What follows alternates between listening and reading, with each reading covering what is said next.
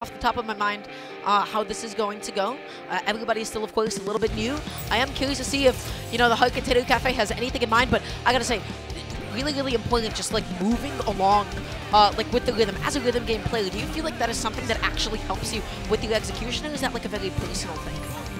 Because of the lane swap difference, going sideways, most rhythm games go up or down.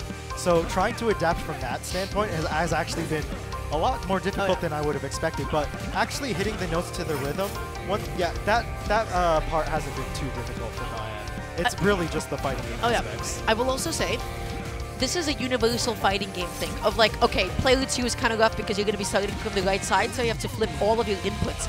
I feel like that's not something I've ever had to think about in a rhythm game before, right? You've never been like, the notes are coming from the opposite direction. But already, right from the beginning, Crimson takes that game 1 away from the TheHeartContainerCafe. As you said, it's really that aggressiveness there. But yeah, I mean, like, I saw like them like bopping. I see them like moving their heads to the rhythm. Is that like something that you feel like is actually impactful? It's just like, I don't know, you look cool doing it. I feel like that gets you into the zone. So when you're in the zone, you're going to tend to do better because hitting the notes to the right rhythm, getting the flawless, that requires some sort of flow state. Oh, yeah. Oh right now, both of them are trying to tap into it, but TheHeartContainerCafe is not tapping into it. That's crazy. You can have tap notes within holds.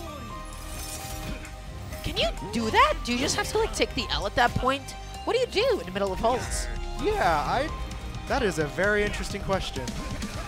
I think you just have to take the L, yeah.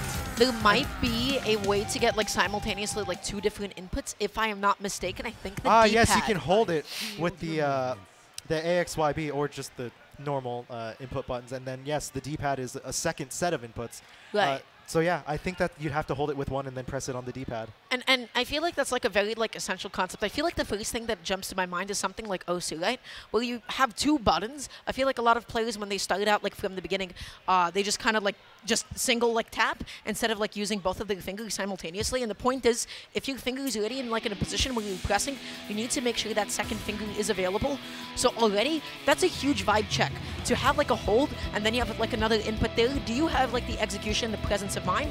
One of the best ways to, I feel like, get into that is to just kind of